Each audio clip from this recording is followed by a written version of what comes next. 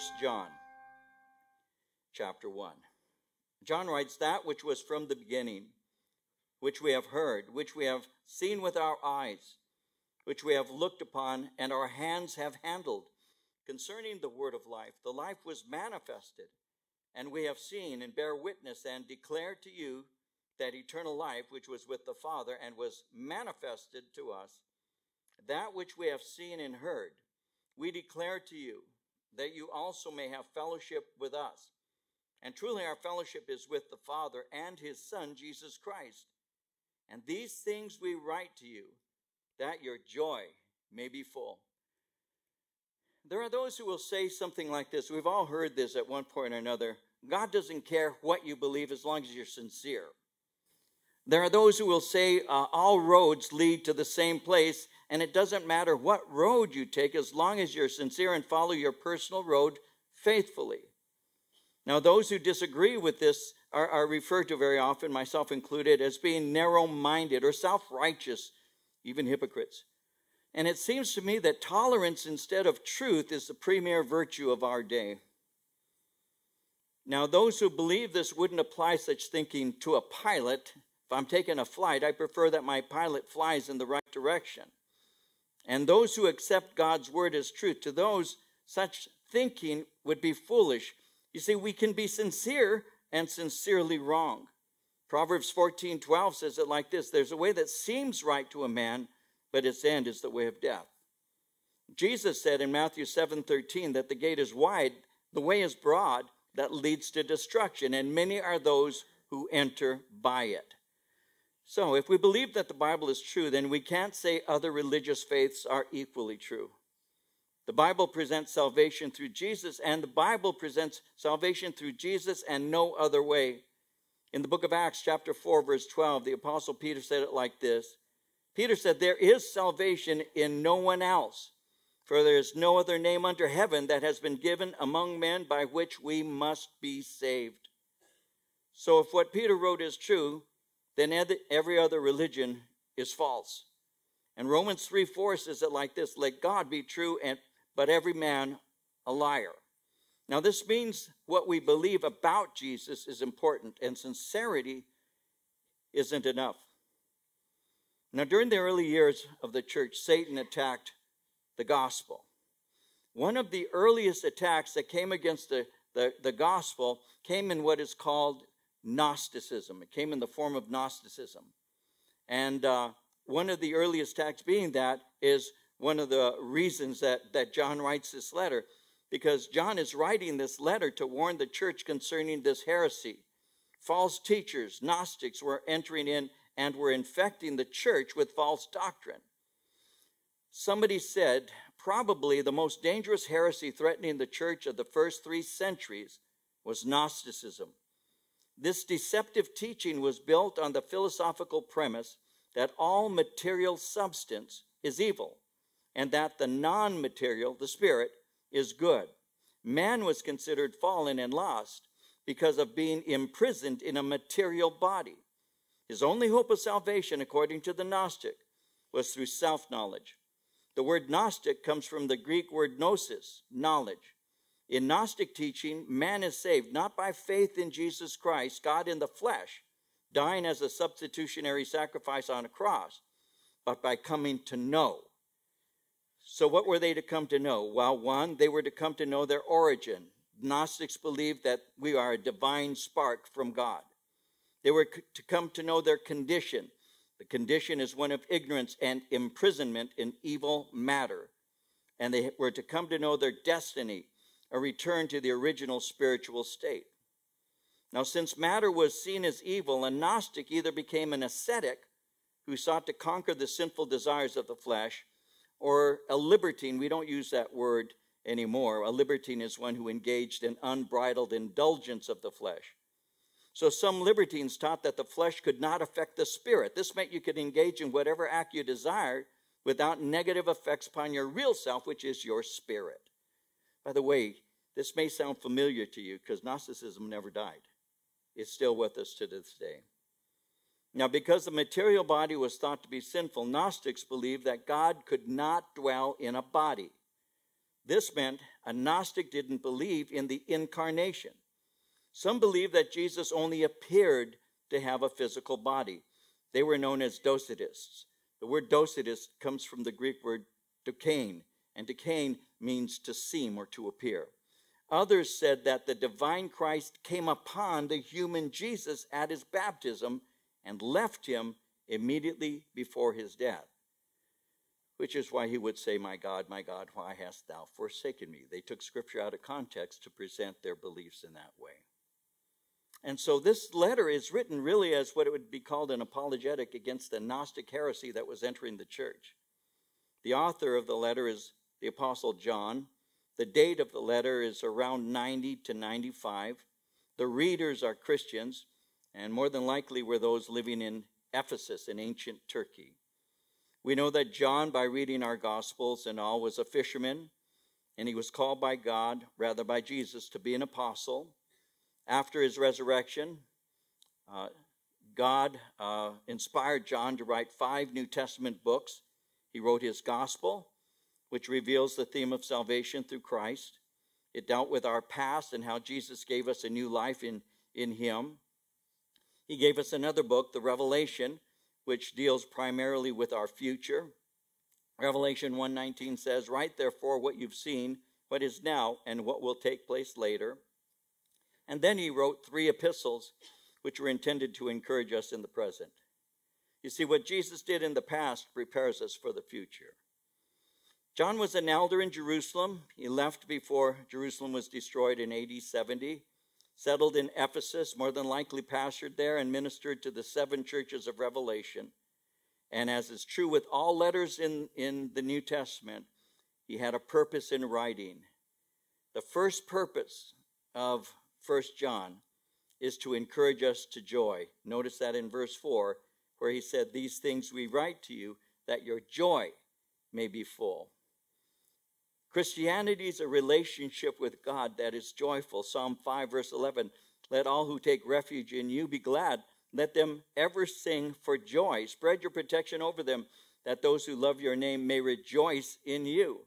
The book of Galatians 5, verse 22 speaks of the fruit of the Spirit, and he says it is love and it is joy. The second reason that is written is to keep us from a life of sin. You see that in chapter 2, verse 1. In chapter 2, verse 1, "My little children, these things I write to you so that you may not sin." So the second purpose is to keep us from a life of sin. Paul said it in this way, Romans chapter 6, verse 1 and 2.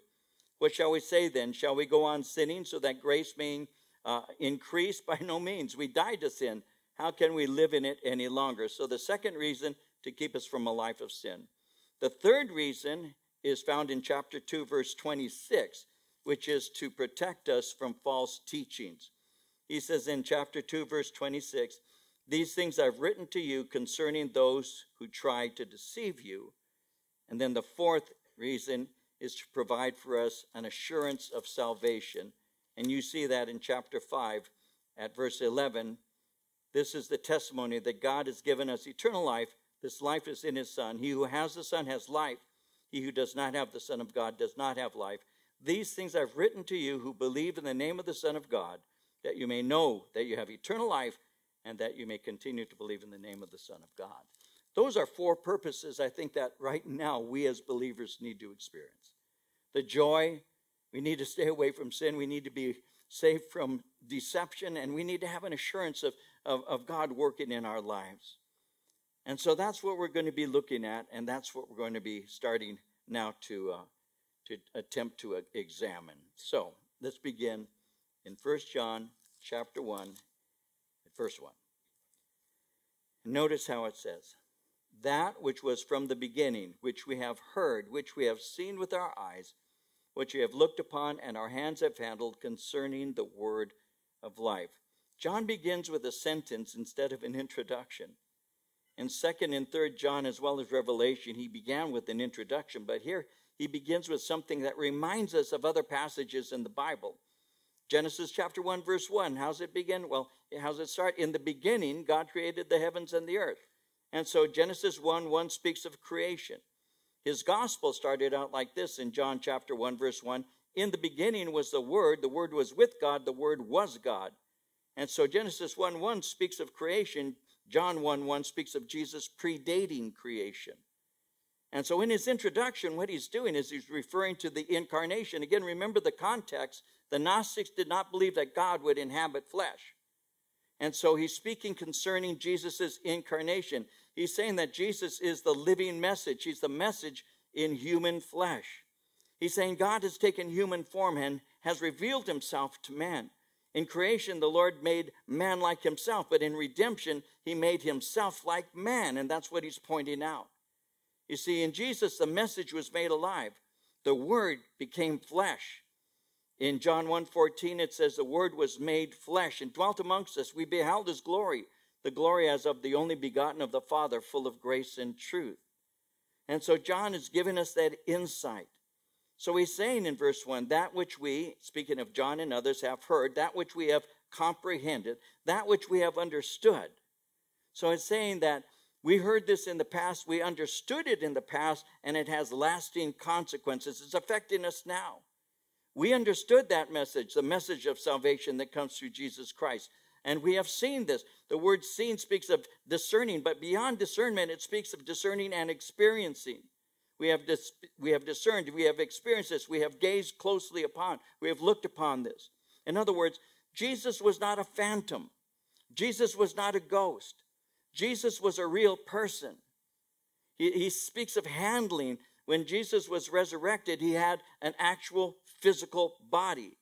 Remember how he spoke to Mary after his resurrection, and he had said to Mary, do not cling to me.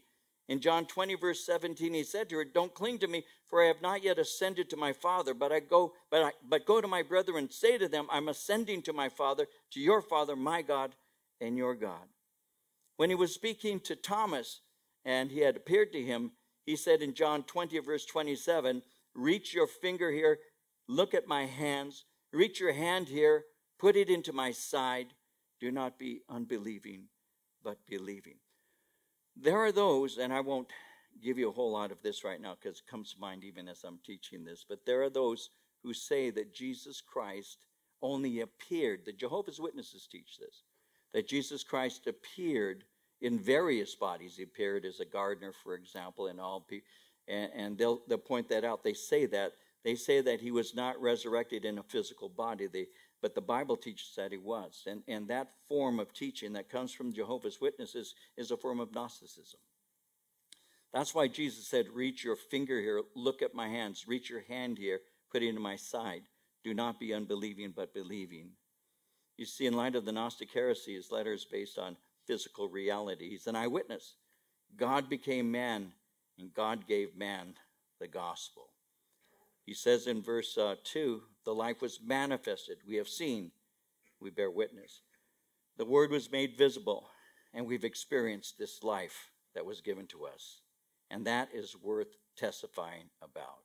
He says it in verse 3, that which we have seen and heard, we declare to you. We are witnesses, and our witness is true. Those who are preaching otherwise are liars and deceivers. And we're telling you this in order that you may know God. Take a moment with that. That's the purpose of evangelism. I really believe it's very important for us as Christians to be involved in whatever way the Lord may lead us, to be a physical and material help to people. I believe that. When I see somebody who's in need and I have the resources or ability to help them, and I sense that that's a proper thing to do at that moment, it's a right thing to do. I believe that we do that. But when you give a cup of water, Jesus said, make sure you give a cup of water in my name. And I think what happened in the church, as a matter of fact, I know what happened in the church in its recent history, is we became enamored with a social gospel, with the desire to minister to people's material needs, and we forgot their eternity. I know somebody who is a minister in India, and he was sharing on one occasion about what he referred to as rice Christians. Rice Christians. Could have been speaking about me. Rice Christians. What was the rice Christian? He was saying they are people who claim to know Jesus because you're feeding them. But when you stop feeding them, they really don't know him. he said, part of the problem that Western missionaries have brought to India is this idea that you can meet all their physical needs, and when their physical needs are met, they're going to have an awareness of their spiritual needs. He says, we don't do that in India. He says, we give them the gospel because we know that eternity is more important than having some rice right now. And he was there and has been there for many years, and there's a lot of truth to that.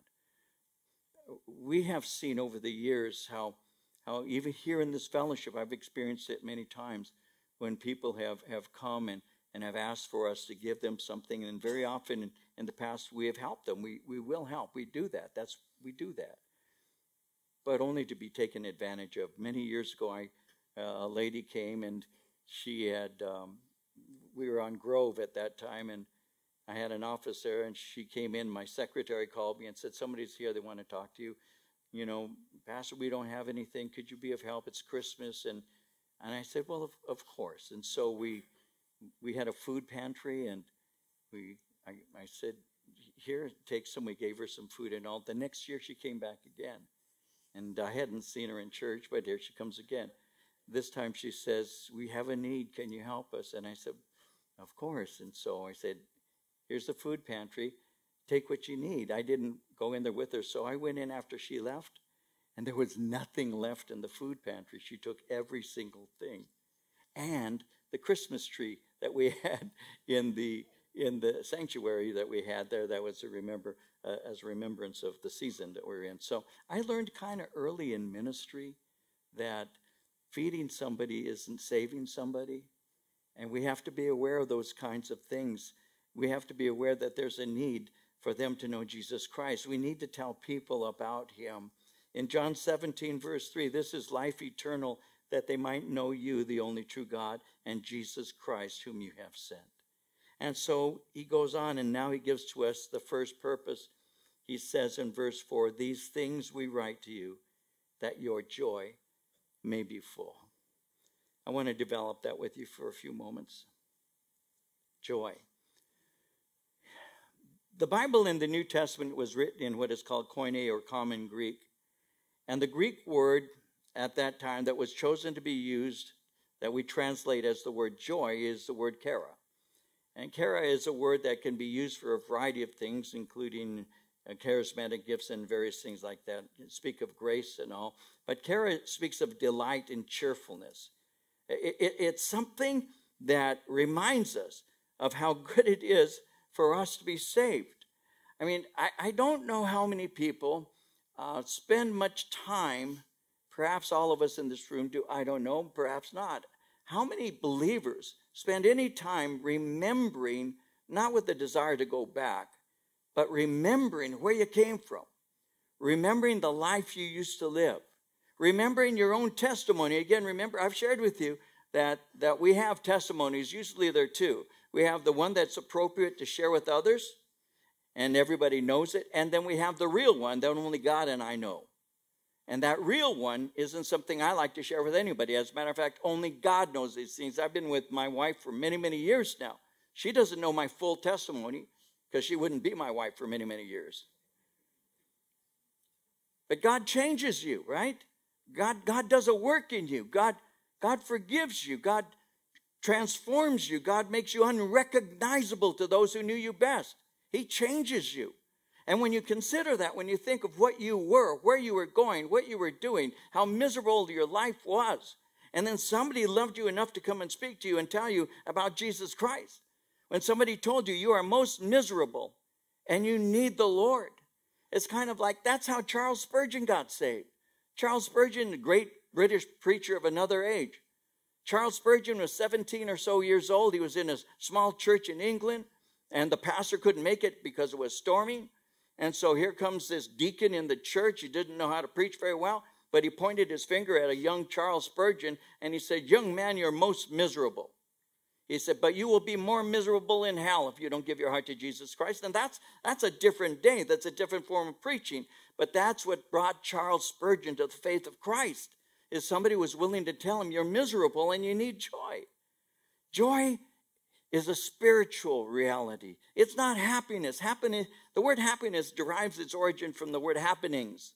So my happiness depends on my circumstances. So if things are going well right now, I'm happy. If everything's going well, my life seems to be in order, it's going well. When I first got out of the military, I had a guy who I worked for. I was hired to work for him. He wanted somebody from Biola to work for him. He liked to have Christians, though he himself was not a Christian. But he liked to have Christians work for him. And so I went to work for this guy. And he was a most miserable man, I have to tell you. He wasn't that old. He's in his 30s. He had 2 small young children, 2 boys. And I discovered as I worked for him that part of the reason that he liked to bring in Biolans is he wanted to debate. He wanted to speak about what he believed was truth, and he wanted to argue with Bible college students. And so that's part of why he hired me. And he would get kind of smart, kind of flippant. He'd make comments, and I was there to work a job, not to argue with the boss. But eventually, I went into his office after work, and I started visiting with him, and I told him, you need the Lord Jesus Christ. And he says, why? He said, I'm very happy right now. I said, you're happy because your business is doing well. You're happy because your wife has been faithful to you. And you're happy because your children are small and they're not causing you any problems. But what's going to happen if your business goes down the tube? What's going to happen if your wife is unfaithful to you? What's going to happen if your children don't turn out the way you want them to? What are you going to have then? Are you going to be happy? And I said, you don't, happiness isn't what I'm looking for. What I have is the joy of the Lord. And the joy of the Lord comes through salvation. With the joy of the Lord, even though today may not be a good thing, there's something waiting for me that's a whole lot better. And so my focus isn't on the right now. My focus is on my future in the Lord Jesus Christ. And I've been asked, I've said this to you before, but I've been asked, what is the number one lesson you have learned over the 50 plus years you've walked with the Lord? And it's this: it all works out in the end. What was bothering me then has a tendency of being solved over time. And the things that I thought would never be solved, they are solved. And often they've been solved in a way that I end up being rejoicing in the Lord because of what he has done. So joy comes from salvation. Happiness comes from circumstances. And so we write these things to you that you may have joy. In Isaiah chapter 12, verse 3, it reads, with joy you will draw water from the wells of salvation. Psalm 16, verse 11, you have made known to me the path of life. You will fill me with joy in your presence, with eternal pleasures at your right hand. Jesus said in John 15, verse 11, I've told you this so that my joy may be in you and that your joy may be full.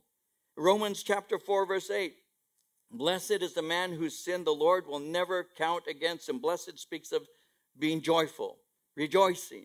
Why? My sins will not be counted against me. We write these things so your joy may be full. We write these things so that you may know this message that we're giving to you came to life. We saw him. We handled him. We know who he is. He's the word of life. And he has brought to us salvation. And this salvation produces joy. If you follow false teaching, it always ends up in misery. Because you're miserable because you can't be what that master is telling you you ought to be. But in Christ, he makes us what he wants us to be. Verse 5, he says, this is the message which we've heard from him and declare to you, that God is light, and in him is no darkness at all. If we say that we have fellowship with him and walk in darkness, we lie and do not practice the truth. But if we walk in the light as he is in the light, we have fellowship with one another, and the blood of Jesus Christ, his son, cleanses us from all sin. If we say we have no sin, we deceive ourselves, and the truth is not in us. If we confess our sins, he is faithful and just to forgive us our sins and to cleanse us from all unrighteousness. If we say that we have not sinned, we make him a liar. His word is not in us. This is the message, verse 5, and we're declaring it to you. We're speaking of God's nature, and we're speaking of God's character. And in him is light. In him is light, and there is no darkness in him at all. God's nature and character is revealed through Jesus. And throughout the Bible, light is symbolic of good, and darkness is symbolic of evil. In Job 30, verse 26, when I hoped for good, evil came. When I looked for light, then came darkness. So without Jesus revealing God to us, we wouldn't have discovered him on our own. It had to be revealed. Again in Job, Zophar, the Naamathite, said this, in Job 11, 7 through 9, can you fathom the mysteries of God? Can you probe the limits of the Almighty? They're higher than the heavens. What can you do? They're deeper than the depths of the grave. What can you know? Their measure is longer than the earth, wider than the sea. In Romans 11:33, oh, the depth and the riches both of the wisdom and knowledge of God, how unsearchable are his judgments and his ways past finding out. One of the problems with those who don't know the Lord is they have a tendency of making him into a man, not in the incarnation, but reducing him to be like a human being. And they think that they can outthink God or out-argue God. And they just have no concept of the magnitude of God. How could they? They don't know him. They're walking in darkness. They have no light within them. Because God has a depth that no one can plumb. God is much beyond our finding out. We can't hunt for him and find him through natural means. As a matter of fact, man isn't even naturally seeking after him. Romans 3:11 says, there's none who understands. There's none who seeks after God. So that's why Jesus came, to reveal God the Father to us. In Matthew 11:27, all things have been delivered to me by my Father. No one knows the Son except the Father, nor does anyone know the Father except the Son, and he to whom the Son wills to reveal him. So we all need the revelation through the power of the Holy Spirit, the conviction through the Word of God, to know who Jesus Christ is, and God is the one who draws us. The Bible teaches us that God is holy and God is righteous, that he is separate from sinners. Again in Job 37:23, the Almighty is beyond our reach. He is exalted in power. In his justice and great righteousness, he does not oppress. God is holy and God is righteous. And because he is, his children are to be also. In 1 Peter 1:14 through 16, as obedient children, do not conform to the evil desires you had when you lived in ignorance. But just as he who called you is holy, so be holy in all you do, for it is written, be holy because I am holy. You see, this attitude that I can do whatever I want with my body, that the Gnostics have, and still go to heaven and all of that, has bled into the church. I can tell you over the years, conversations that I've had with people who like to defend a life that they know is not pleasing to God by using the words, well, I'm saved by grace. And what we do is we take the grace of God and we kind of extend it like a blanket over us that gives us permission to continue in sin. But shall we continue in sin so that grace may abound? God forbid, Paul had said. And so the Gnostics were saying, you can do what you want with your body. It really doesn't matter. But John is making it very clear. No, it really does matter. God is holy and God intends us to live holy lives also. 1 Peter 1:14 through 16, again, as obedient children, do not conform to the evil desires you had when you lived in ignorance. But just as he who called you is holy, so be holy in all you do. It's written, be holy because I am holy. So, with this in mind, John gives 3 tests for Christians or professing Christians. And notice this, you're going to see it in verse 6, 8, and 10. Each test begins with the words, if we say. Well, verse 6 contrasts a profession of faith with our actions. Verse 6, if we say that we have fellowship with him and walk in darkness, we lie and do not practice the truth. If we say that we know him, but habitually live in a sinful lifestyle, we're not telling the truth. If we say we have fellowship with him, that word fellowship speaks of an intimacy, a knowledge of God. So if we have an intimacy with God, but are living habitually in sin, we're not practicing the truth. Again, Gnostics believed they could sin with impunity. So the walk in darkness speaks of a way of life, a habitual lifestyle, an expression of a life. He's saying if you continue in sin, you don't have a relationship with Jesus Christ. I should say this very quickly. You get saved. Does that mean that from that point on, it's just a straight climb up? And, a month later, you're almost Billy Graham, and in 10 years, you're the most amazing. No, because of our flesh and no giving no excuse for it, but taking into consideration the reality of it. No, we don't necessarily have a stupendous climb up to the top at all, right? I mean, we go through what is called a process of sanctification where we walk with the Lord, we fail, we confess our sin, God forgives us, we start our walk again, and many walks are like that for some time until you finally get it going. And it's not that you ever stop sinning, because we never stop sinning until we're face to face with Christ. And that's just life. It's just a process of growing more like Jesus Christ, being conformed into his image. But then there are others, and I've encountered, and perhaps some of you have, and maybe some are doing this right now. You may be doing this right now, who use grace as an excuse to continue in sin. I've seen that more than once. Who use God's grace as an excuse. Many years ago, a young lady came into my office. She said, Pastor David, would you pray for me? And I said, well, of course, but how can I pray for you? And she said, I would like you to pray. She was in high school. She said, I would like you to pray for a boy that I've got a crush on in school. And I said, really? Now, I'm not a mystical matchmaker. That's not my thing, But she went to our fellowship at that time, and I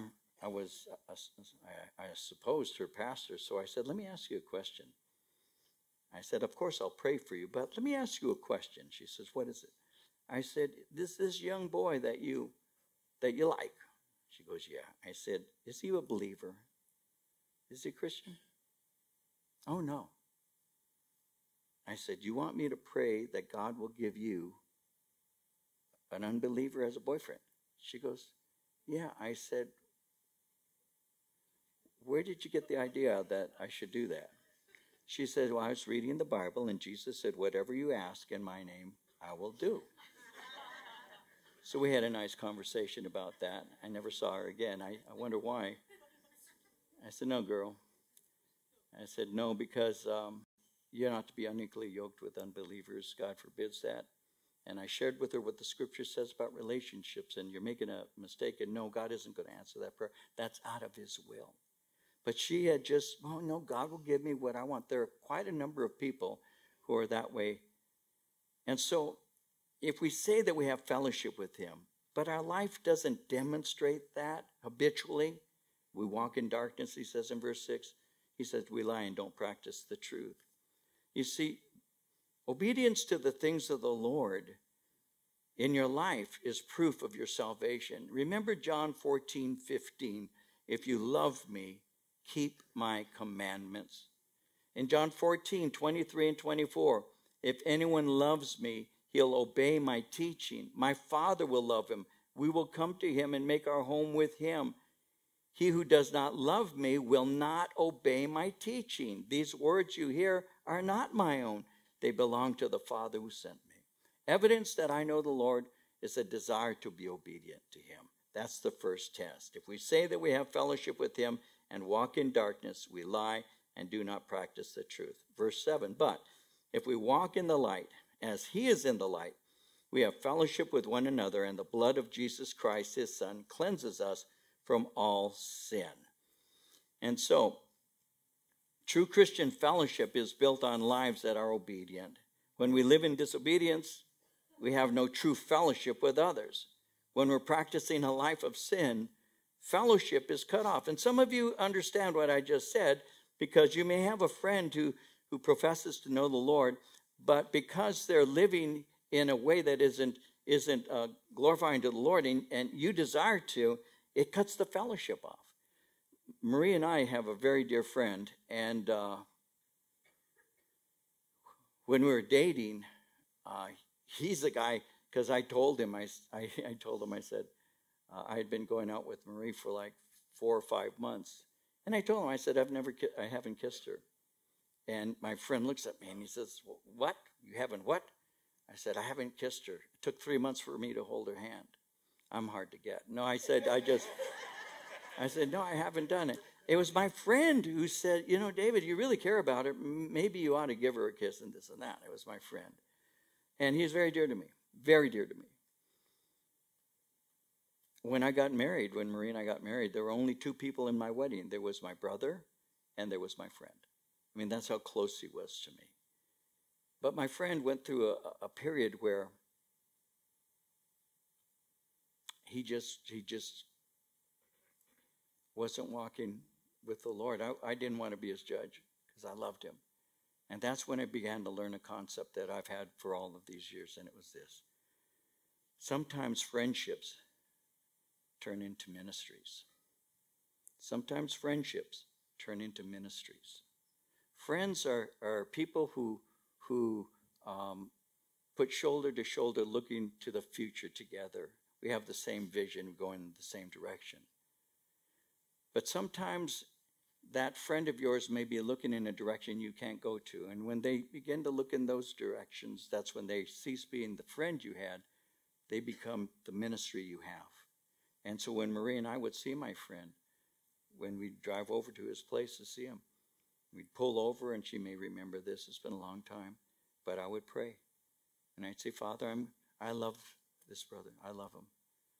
But help me to be a minister to him and to encourage him to walk with Jesus. He's walking with the Lord now, has for many years, and he came back and all of that. But you have to determine who's influencing who. And you have to be aware of those kinds of things. You see, when we walk in the light as he is in the light, we have fellowship one with another. Fellowship is built on walking in the light, and darkness is a life of living in disobedience. In verse 8, he goes on, and yes, I think I will finish this today. If we say that we have no sin, we deceive ourselves. The truth is not in us. If we confess our sins, he's faithful and just to forgive us our sins and to cleanse us from all unrighteousness. So, if we say we have no sin, if we say that we have no sin nature, if we deny personal sin, if I deny personal guilt, if I don't understand that I have a nature that is sinful, I'm deceived.